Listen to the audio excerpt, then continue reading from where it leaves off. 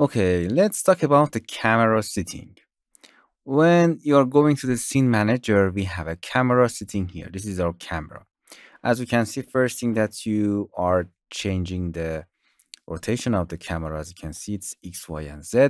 Parameter is changing. This is on rotation. As you can see, in a Z rotation, it's constant. And we have the rotation just in 2 axes. So it's very easy. So camera, and we have some tools here for camera. I'll explain it. And the first thing that you see here is a field of view. Okay, it's a field of view. It's a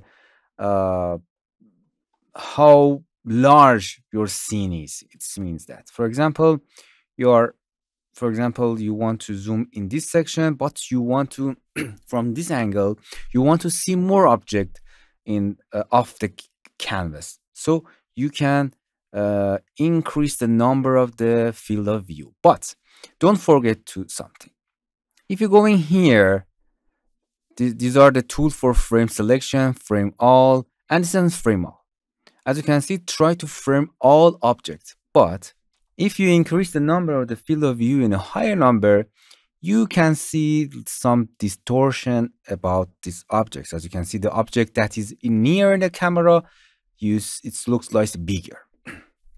So be careful about the field of view, and you can make it a default number. This isn't default number. Nice. Or increase or decrease it if you want it. And this is a field of view.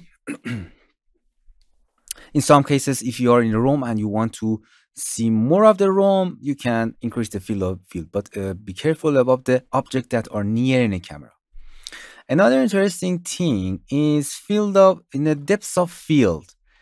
This is you can in this software it calls focus. Okay, you can define a specific distance from the camera, and it is in the focus of the camera. The near or farther object become blur.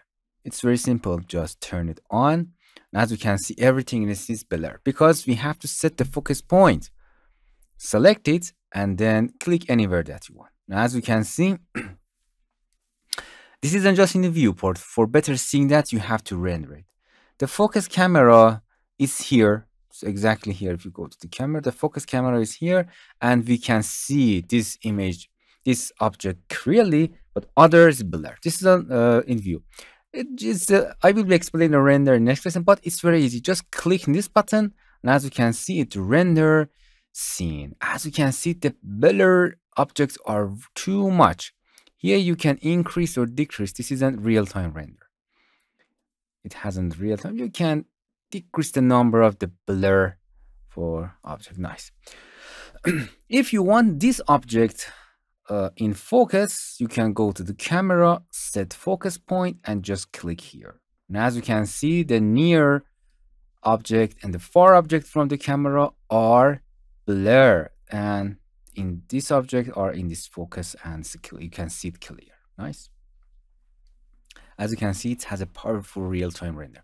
So this is just, you can change the blur amount here, and that's, if you don't want it, you can turn it off. If you turn it on, as you can see, you can toggle this tool on or off here. Turn it on, turn it off in viewport. Okay, you can turn it on or off in viewport. Another, you can turn it off. Another tools here, it's frame selection or frame all. For example, you are here, you want to frame an aerial object, frame all, Shift F. Or you can frame selection, you want to frame it, you can hit F and click on it. You can remember this shortcut. Frame all and reset the camera. As you can see, it's go to the default camera of the software. And this is an undo. If you rotate it, you can undo just camera, not Control Z action command in a or redo. Okay. Another interesting thing and important thing is a camera bookmark. You can open it and add a camera bookmark from this plus icon from here. You can set it view number 1, and you go here and miss your view, just click on view number 1. You come back to your view. For example, you want to this sphere on the focus, you can go here at the bookmark and add another view. You can name it any name that you want. Here you are. But if you want to zoom at that sphere, you can click on just view or any view that you want. If you want to reset or refresh this view, you can go here and refresh it. Or if you want, you can delete it. Okay.